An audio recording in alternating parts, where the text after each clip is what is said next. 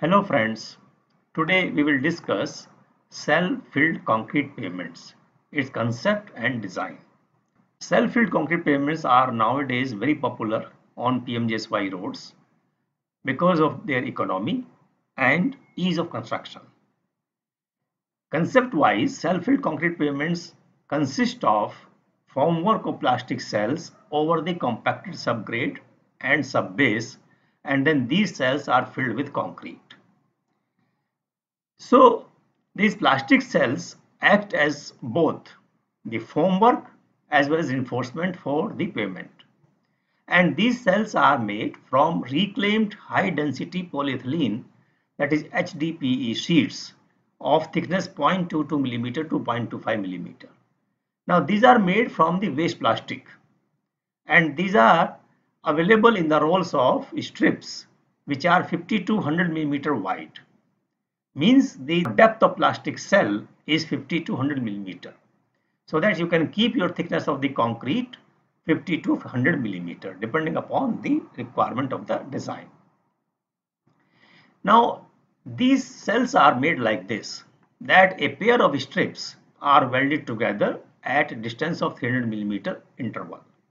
So a stitching here or a welding here and a welding here. Then the third strip is taken and it is welded to the first pair of 300 meter interval, so that this stitch lies at the center of the previous stitching. And then another stitch will be at 300 millimeter. Then you take fourth one, and this fourth one will have the joints exactly opposite to the first one.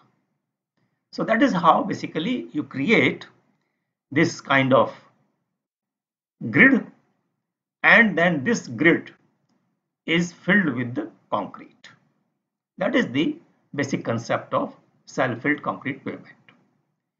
Now these plastic cells do not have much strength, and therefore to keep them in position we put spikes here or nails here to hold them in position. And a nylon thread is also stretched so that they do not collapse during placing of the concrete. The first step is the preparation of subgrade, and as you all know, subgrade forms the top 300 millimeter thick portion of the embankment, and it should be prepared as per MORD specifications. The top 300 millimeter of subgrade should be of good quality with CBR more than 5%, and if subgrade is of sandy nature or silty nature, then it should be compacted to 100% of maximum dry density as per IS 2729 part 7. And if the subgrade is of clayey nature, expansive black cotton soil, then it is compacted to a minimum of 95% of maximum dry density, and field moisture content during compaction can be 2% higher than the optimum. The subbase can be of water-bound macadam, it can be of wet mix macadam, or pressure run macadam, lime fly ash aggregate mixture, or lime stabilized soil, any material. In fact, the specifications allow use of local available aggregates also, such as muram and kankar, which are mixed with lime or fly ash. The local available material like natural gravel or soil aggregate mixture or even sand can also be used as subbase material. And if natural material is not available, then the soil can be stabilized either with lime or cement so that it attains a CBR value of 20%, and then it can also be used as subbase material for cell-filled concrete pavement. After you prepare the subbase, then it is mandatory that a stone or concrete block, a layer of stone or concrete block or brick on end edge, that is vertical bricks, should be laid on either side of the carriageway, and this should project 50 to 100 millimeter above the subbase, and they will be necessary for confinement and protection of the cell-filled concrete pavement. Now because joint spacing between these blocks is very small and the arrangement of joints is also very unique, and concrete thickness is also very low, 50 to 100 millimeter, with a unique nature of joints, and therefore load transfer in CFC pavements is not through slab action. They are not rigid materials. They behave like a semi-flexible or semi-rigid material, and therefore design of these pavements is based on elastic layer theory. NRIDA document Do It Yourself provides certain guidelines for selecting the thickness of granular subbase layer. And the parameters here are the CBR of subgrade soil and design traffic, cumulative standard axle repetitions in million. And two options are given. Either you can provide a 100 millimeter thick CFC layer, or it can be 75 millimeter thick cell filled concrete layer. So if you know the design traffic, let us say it is 1.2 million standard axles, and CBR of subgrade soil lies somewhere between 5 and 7%, then you can find out what would be the thickness of the subbase, 150 millimeter. But if you provide the CFC layer of 75 millimeter, then this is a set of graph. Here again, if you go by the same traffic, that is 1.2 million standard axles, and CBR of subgrade is 6%, between 5 and 7, then you need a thickness of about 250 millimeter. So to cater to the same traffic, when you reduce the thickness of CFC layer, you need to increase thickness of granular subbase. Another consideration is that if the number of present day commercial vehicles is more than 50 per day, then 150 millimeter of cementitious subbase with a minimum 7-day strength of 1.5 MPa should be provided. After you provide subbase and you provide protection layer on both sides of the subbase, then you design the concrete mix. It can be either conventional pavement concrete with 28 days strength of 30 MPa and slump of about 30 to 50 millimeter.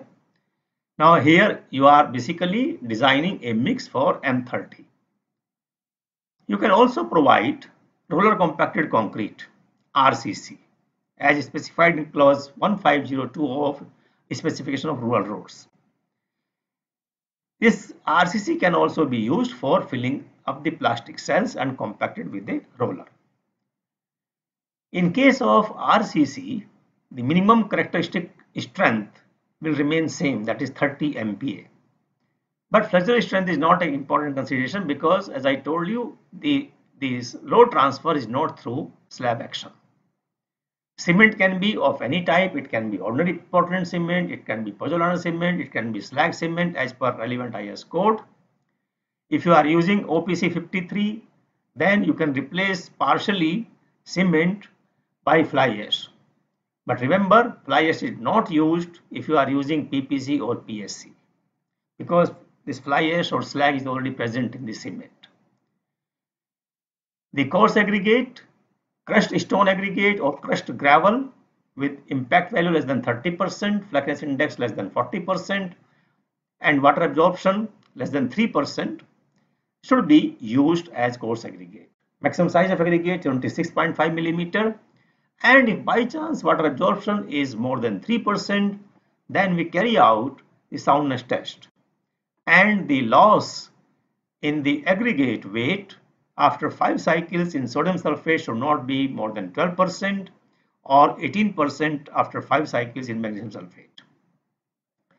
And again, roads with less than 50 CVPD, gravels from river bed can also be used as coarse aggregate. Fine aggregate will be clean natural sand or crushed stone or a combination of the two as per IS 383. But important consideration here is that fine aggregate will not have deleterious materials more than these limits. Clay lumps not more than 4%, coal and lignite 1%, and material passing 75 micron should not be more than 4% in case of natural sand and more than 15% in case of crushed sand. Combined grading for coarse aggregate and fine aggregate should match with this table, that is the range given, and you have to mix coarse aggregate and fine aggregate in definite proportion so that your grading is almost close to the midpoint of this range. And I have discussed this proportioning of aggregate earlier also. You can use any of the three methods to find out proportioning of coarse aggregate and fine aggregate to achieve the desired grading.